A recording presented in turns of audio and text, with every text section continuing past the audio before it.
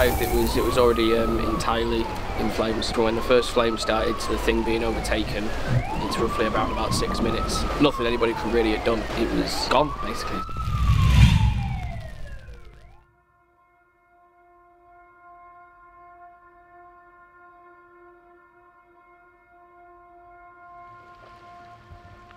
It's heartbreaking, I think, is the big thing.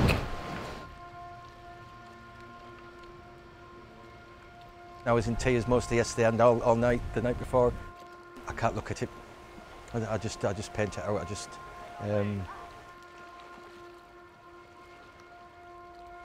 Incredibly sad, because this has been here for 25 years as a place, but obviously it's telling the story of people that were here 2,500 years ago.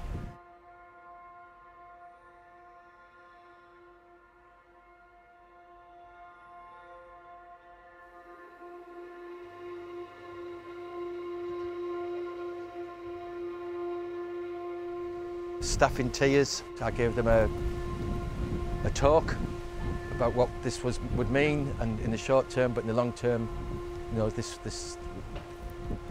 would be an opportunity. It's a horrible word to say, but we were going to move anyway.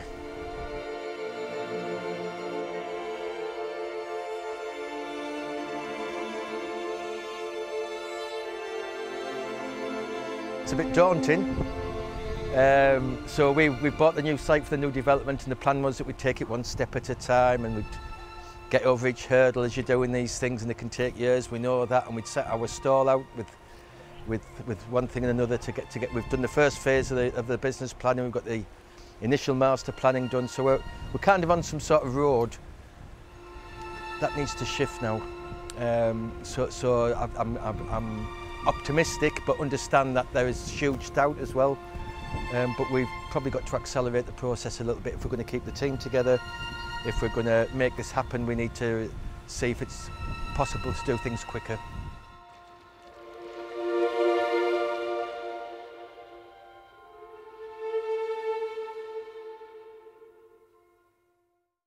Thank you for inviting me. I'd like to take the opportunity, first of all, to thank everyone who has sent us some messages of support, donated to our fire recovery fund, and generally boosted our morale at such an awful time. I will talk about the Crannog fire in a moment, but first of all, I'm going to give a background to our origins. Throughout the Iron Age, society in parts of Britain became more structured around hierarchies. There was an increased contact with the European continent, and the population grew.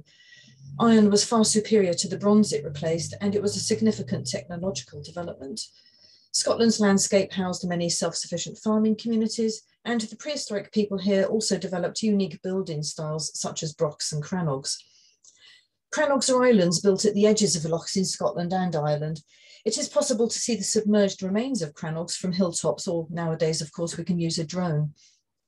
One feature of lochs is that the water levels can rise and fall quite dramatically, depending on the rainfall, and it has been recorded that some submerged crannogs do become visible and exposed in hot, dry summers.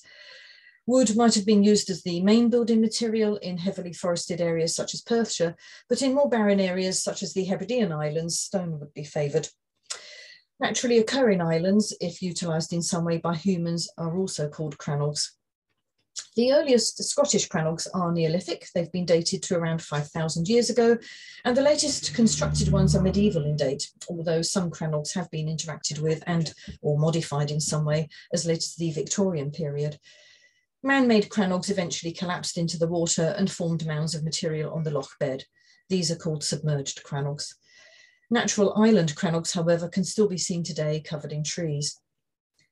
A book called Ancient Scottish Lake Dwellings or Crannogs by Robert Munro was published in 1882, and it was the definitive publication on crannogs until recent decades, following on from a 19th century fashion for exploring lake and pile dwellings in Europe and those first fledgling attempts at underwater archaeology that were carried out.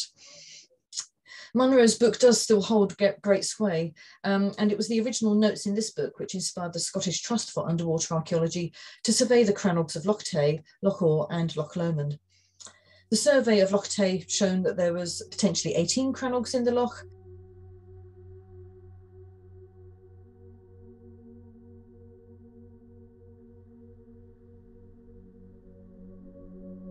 The largest was Priory Island. It's an artificial island constructed of boulders, and you can still see it today, very visible as a large, very impressive wooded island. King Alexander I's queen, Sibylla, reputedly died on the island in 1122, and it's also known as Sibylla's Island because of this. The original name was the island of Loch Tay, but King Alexander gave it in perpetuity to the monks of Scone Abbey so that they could build a church there in Sibylla's memory, and it's thought that this gave rise to the name eventually of Priory Island.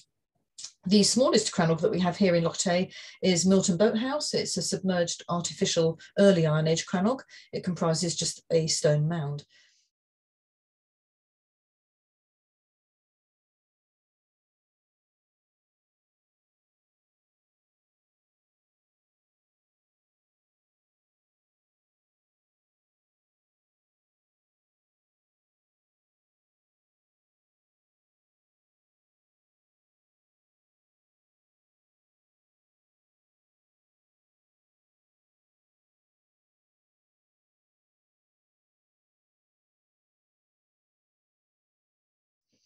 And of course, for us, we have Oakbank Crannog.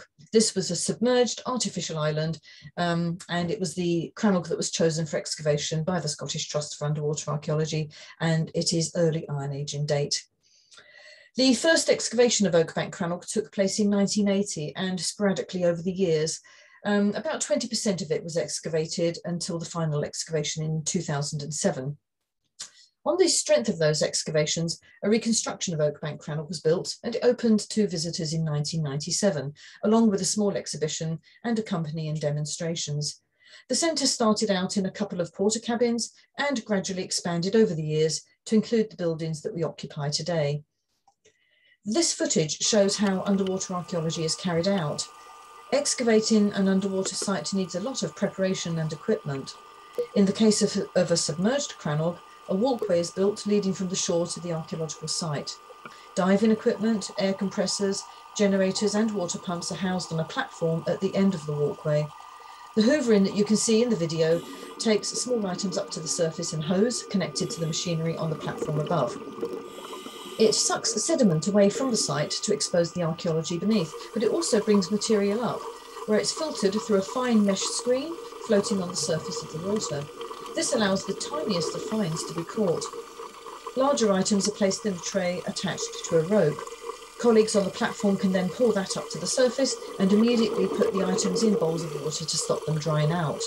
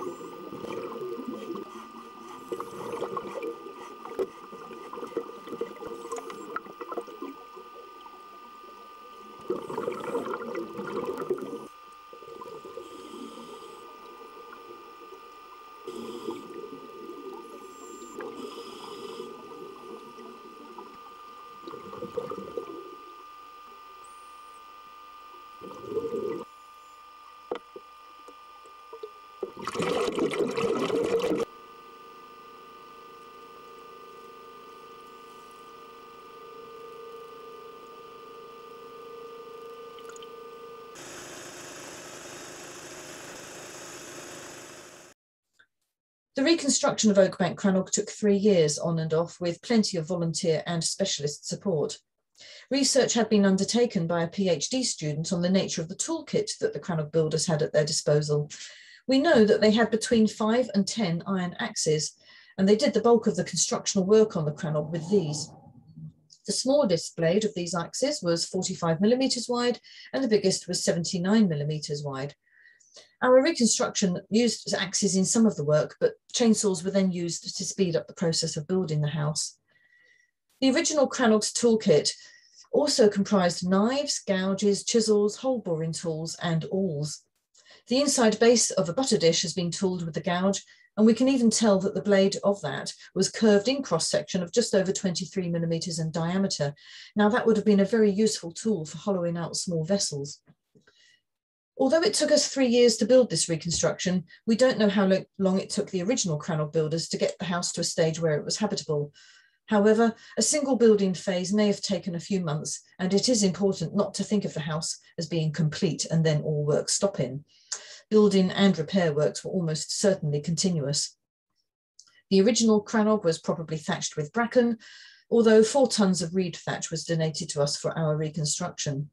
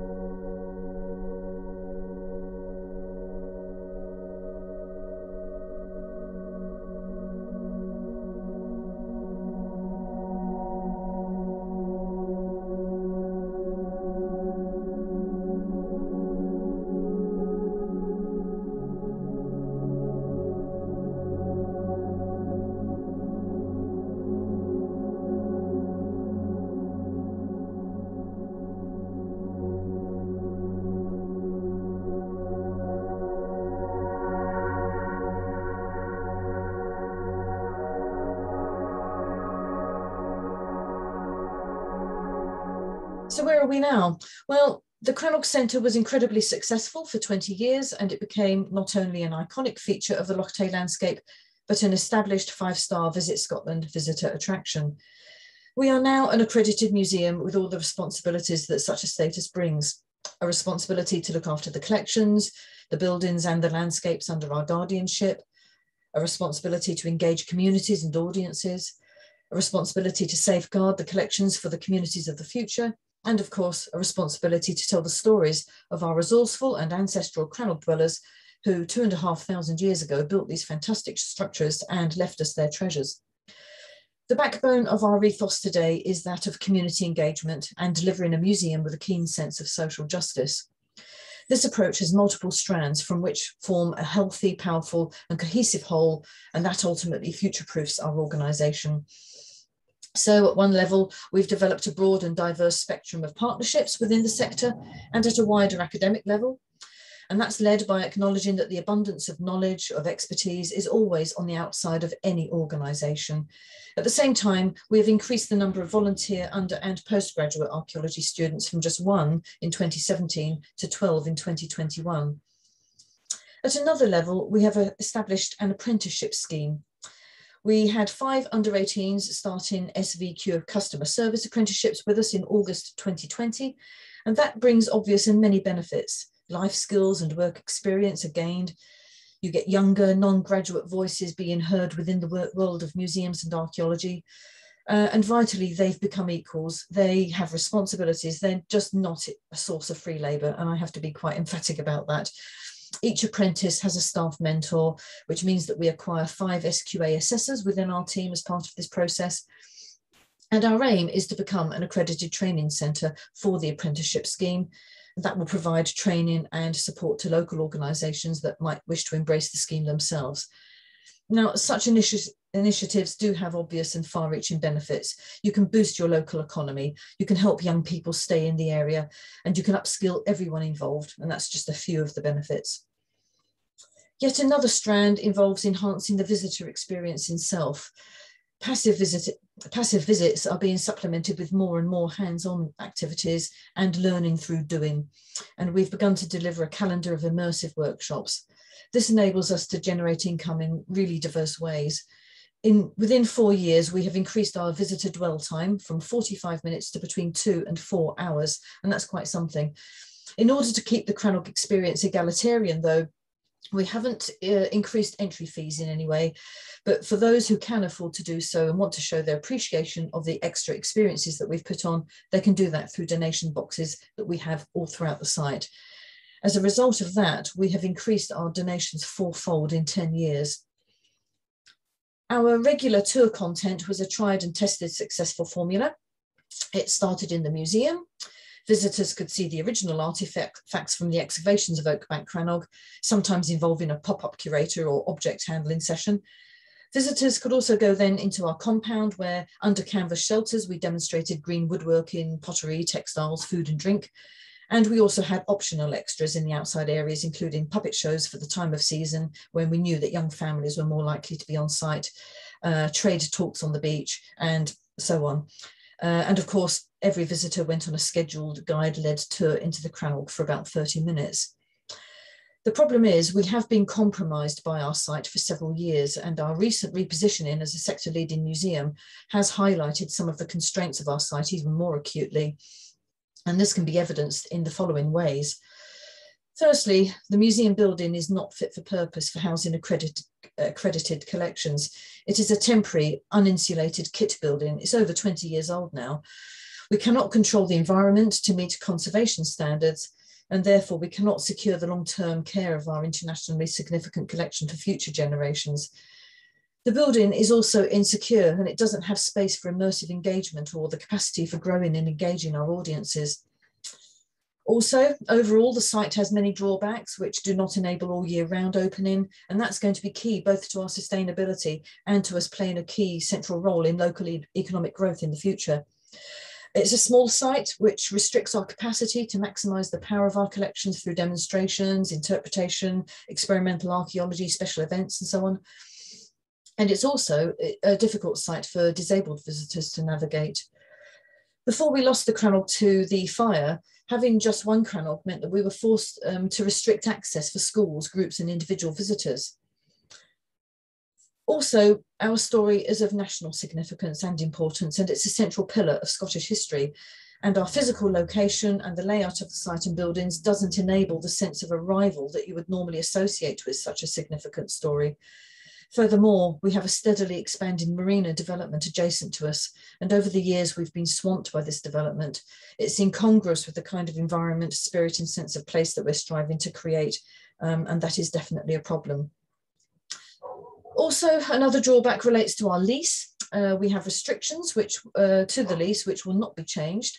These make it impossible for us to fulfill income potential by providing a cafe, for example, and that's going to be a level of customer care provision that is simply expected these days.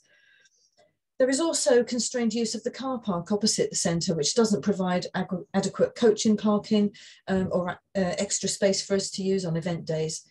There's also a narrow lane accessing our site, and that doesn't have a footpath, so that makes walking to the centre from the Kenmore village nearby quite dangerous. There is also very little affordable social accommodation for young people and employment and in training in the area, and that limits the opportunities that we're keen to provide. Also, we don't have appropriate working environments for our staff and volunteers due to a lack of office and staff space. The drainage and sewerage, this is important, the drainage and sewage and the water facilities on our site, they are actually only of domestic grade, and that causes problems when trying to accommodate large numbers of visitors.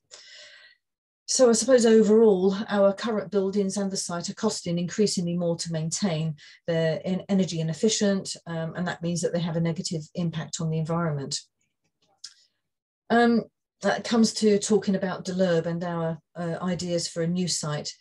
We had initially begun to look into developing a new Scottish Crannog Centre well over a decade ago, but we started seriously to explore the idea in the past 3 years, when those constraints that I've just talked about became far more apparent, and we realised that a new site would be essential to our survival.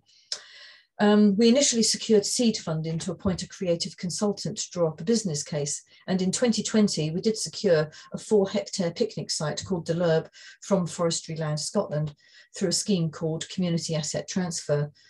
Our model for the new centre championed social justice, and it was firmly embedded within the local communities and within the social and environmental heritage. And this was such a strong vision overall that we were granted the land, believe it or not, for a token sum of just £1 in June 2020.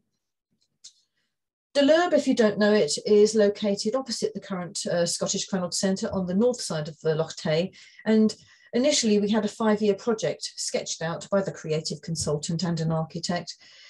The objects of that project were to secure the long-term future of the Scottish Crannog Centre, to care for, interpret and research our collection using academic rigour, immersive engagement and best practice, to create an organisation with lived values, strong governance and democratic decision making, an organisation that was diverse and reflective, and to grow and nourish the 21st century Crannog community through meaningful relationships, co-production and co-curation and skills exchange.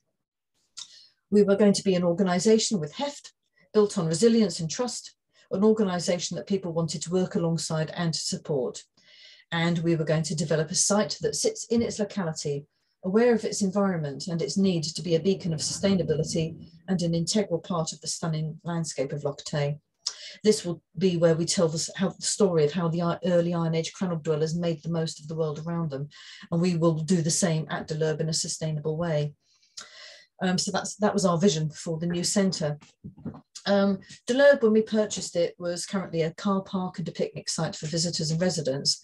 And people did used to use it to access the loch for wild swimming and for canoeing. We will keep those facilities available and maintained. So that was our 5-year plan that we had outlined with all those visioning statements.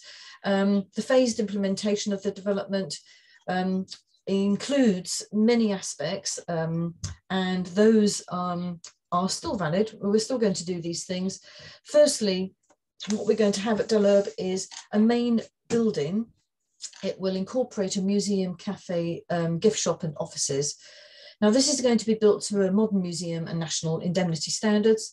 The space will tell our story, but it'll also enable us to loan treasures for other institutions and to hold temporary exhibitions. It'll be a place where we co-curate exhibitions, and it'll be a place of research. It'll also be a place where there's a community hub, a cafe, gift shop, offices, multi-purpose space, which we can use as an education base or hot desking, meetings, conferences, and so on. We are also going to build 3 Crannogs at De L'Herbe. With just one reconstruction Crannog on our existing site, guided tours for school groups and coach parties and members of the public were severely compromised, and this did impact on the experience. So we'll have 3 Crannogs. We'll build a Neolithic one, a late Bronze Age, early Iron Age one, and an early medieval one. These will be based on archaeological evidence, and importantly, they will increase our capacity for welcoming schools and groups and broadening their experience. And of course, we can also use them for evening events, learning spaces, performance arenas, and so on. The idea is that they will be expert-led but community-built. We'll have a woodworker's yard as well. This is going to be a purpose-built area for construction and maintenance of the Crannogs and the surrounding Iron Age village. It will be an accredited training area for traditional skills, coppicing, timber framing, green woodworking and craft fellowships will be run there in partnership with HES and with FLS. Our Iron Age village, well, we will recreate one surrounding a large roundhouse. This is going to be based on the popularity and the intimacy of our existing demonstration compound, but expanded and with a farm. The village will showcase the day-to-day lives of the Crannog folk, including hands-on activities and a greater number of ancient technology demonstrations than we do currently. There will be a forestry interpretation area. Now, initially, this space was envisaged as a means to help FLS meet their engagement objectives, celebrating the Highland Perthshire landscape. But here, this is a good example of how quickly our plans have been evolving since discussions with various partners began. After several site meetings this summer, we've now entered into a service level agreement with Forestry Land Scotland. whereby they will provide us with all the larch required for building the Iron Age village and crannogs from Drummond Hill, which is the FLS managed woodland behind Dallurb. And this is the oldest managed woodland in Scotland. It has a unique story of its own to tell, which we will do on Forestry Land Scotland's behalf. So we will weave the ecological and landscape narrative into the historical interpretation at the Crannog Centre. FLS will also provide us with some of the cleared land to plant and manage for our own purposes, hazel coppice, for example, which will be done with interpretation, hands-on engagement, and so on. And that means that people will therefore be able to visit Drummond Hill as a part of their visit to our new site. We will also build an artists' creatives studio space. This is going to be inspired by our stories. Artists in residence will work alongside collections and communities to develop a programme of co-curated projects. Another example of how frequently our plans can evolve can be seen in a recent visit to the centre by Alison Phipps and Tawona Satole. Alison is the UNESCO Chair of the Refugee Integration and Ambassador for Scotland Refugee Council, and Tawona is the UNESCO Ryla Artist in Residence. They paid us a scoping visit in August to explore ways of initiating a mutually restorative working relationship. And as of September, we're now exploring the potential twinning of our centre with the Amagugu International Heritage Centre in Zimbabwe. We will have small incubator startup hubs at Dallurb. Now, these will provide goods for our own outlets as well as directly to the public. And this supports our desire to run the new site along circular economy lines. We'll also have some affordable accommodation. 1 or 2 small low-cost units will enable apprentices, volunteers, students and interns to join us for placements and learn the skills needed to become the workforce of the future. This is an area of high property prices and second home ownership, so having these valuable people on our team is prevented at the moment by our rural location, minimal transport costs and that lack of affordable temporary housing. So the fire and the future, this is the important bit, I suppose. And I have to say that that was a very ambitious project, the Dallurb project. All of those elements, nevertheless, are going to be needed if we are to be sustainable in the future. So we have to be absolutely clear here that the new Scottish Crannog Centre, it will create multiple opportunities for financial viability. And even within the historic experience itself, we're very mindful that what we offer has to be more than merely a passive experience. Taking the money, showing a few things, saying goodbye, that is absolutely not an option. Dwell time is going to be crucial for increasing visitor spend in the form of donations, cafe and gift shop. And we've already got increased average dwell time from 1 hour to 4 in the past 3 years, as I said. And that passive experience too has its limitations. In the past year, we've trialled and we've refined a series of day-long workshops in subjects including basketry, weaving, blacksmithing, and we even do a day in the life immersive Iron Age experience. So you can see how crucial and economically viable that model has to be, and also that would have been a 5-year plan to deliver all of those things and to make that an absolutely sustainable Scottish Crannog Centre for the future. However, at 11 o'clock in the evening, 11 p.m, Friday, the 11th of June, this year, 2021, we had an absolutely catastrophic fire breakout in that 25-year-old reconstruction of the Crannog. It was destroyed in just 6 minutes. You've got an image here that I'm going to show you. It shows the Crannog fire at its height. We had fire engines from Pitlochry, Cullen, Blairgowrie and Perth. They were pumping water straight onto the loch, onto the walkway, in a very successful attempt to stop the fire from spreading along the walkway and onto land. I have to say that the global outpouring of heartfelt feelings and the range of support was absolutely tremendous. It was humbling as well as life-affirming. And I suppose what followed that fire was one of the most intense periods for everyone within our Crannog community here, volunteers and staff alike.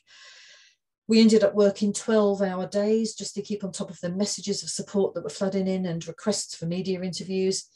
We had to rapidly devise a reaction plan for reopening to visitors and to create a multi-agency task force to steer us through a phased period of recovery. Within 5 days of the fire, we had reopened to visitors and with a modified visitor experience and a 50% reduction on admission prices. We had hosted site visits by prominent supporters, sector leaders and politicians, A Just Giving crowdfunding appeal had been set up by our neighbours at Loch Tay Highland Safaris, which was absolutely wonderful. And all donations also came flooding into us directly via PayPal and cheque. And as a registered charity, it took several days for our own Just Giving page to be set up. And we also had offers of support in the form of skilled traditional labour, thatchers and woodworkers, raw materials such as thatch, hazel coppice and bracken, building materials, earth moving machinery. We had marketing and project management professionals, general labouring, and even raffles and sponsored walks and archaeological support from the museum sector and from as far away as Finland and Italy. So donations themselves, they came in from as far away as Australia and the USA, and I have to say it was a truly global reaction to the fire. What you can see here are some of the burnt timbers which fell loose from the crannog as it was burning. The morning following the fire, we found these along with the thatch washed up against our shoreline. It's interesting to see that the thatch was merely singed by the fire. I think that might be because when the fire broke out, it created an enormous draw that was powerful enough to blow the thatch off from the inside out before it had a chance to burn properly. It's fascinating observances like this, which are going to feed into Hess's study of the crannog remains and give us an idea as to how crannogs and roundhouses burnt in history. And I'm still waiting to hear from Hess as to when they want to start work on that analysis of our crannog remains. The other thing that we did in the immediate aftermath of the fire was to work hard securing emergency fire recovery funding, and we were delighted when our insurers accepted liability with no need to involve their forensic investigators. As well as the crannog itself being insured, we also had business interruption cover.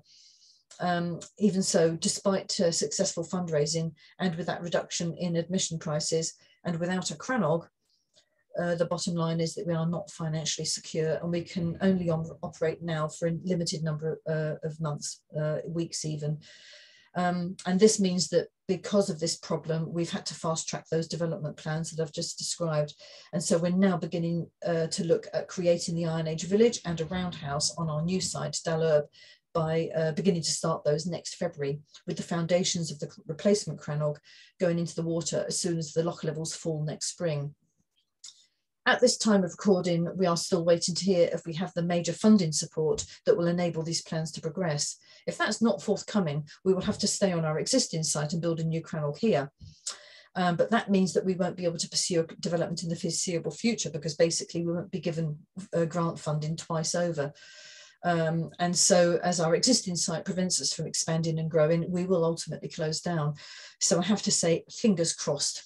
I hope to be able to update you by the time we air at conference itself.